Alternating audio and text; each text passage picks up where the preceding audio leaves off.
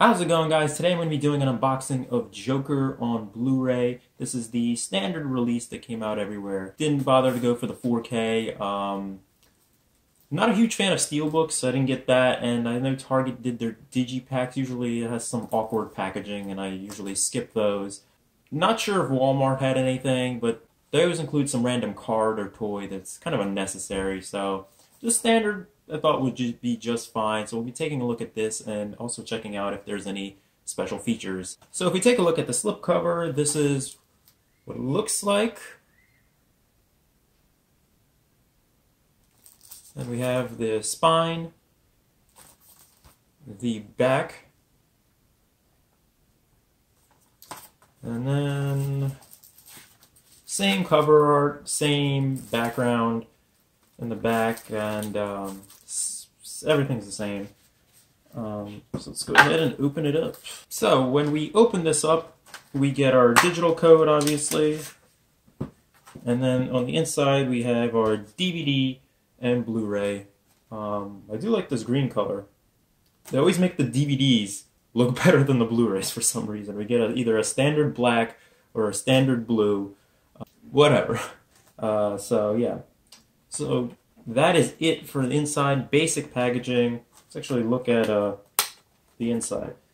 Yeah, we got this type of packaging. Not a fan. They're trying to save money on plastic, and not the best protection for your discs.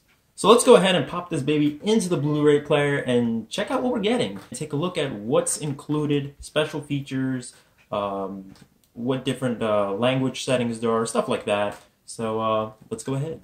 Alright, so we are on our main menu here. Odd choice to have that bar running on the right-hand side. Haven't even reached the scene selection yet, and it's already listing all the scenes there on the side. But let's take a look at this. So, for audio,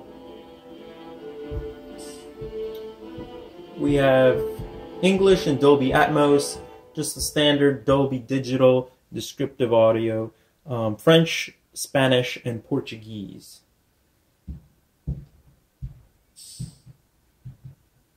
As for subtitles, we just have it in French, Spanish, and Portuguese.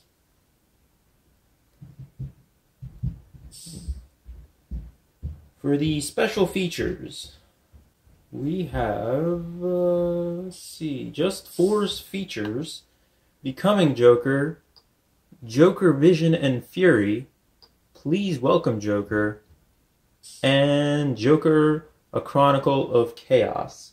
Now, I've looked at all of these 4 before I started recording, and sadly, we only have about 30 minutes worth of special features on here. I believe the first one is about 23 minutes long or something like that, and the rest are really short. So not a whole lot in the special features department, which is really shocking because there is enough room on this disc to have more special features. Why there's only 30 minutes worth, just, I don't get it. But this film is a really great film. I really enjoyed it. It's in my top 5 best films of 2019. So it's still worth a pickup. Just, if you're expecting to have a lot of special features, that's not happening. The features are all the same, whether it doesn't matter which exclusive you get, whether it's 4K, Blu-ray, the Target exclusive, Walmart exclusive. So sadly, we just don't have enough special features here. That just happens with some Blu-rays.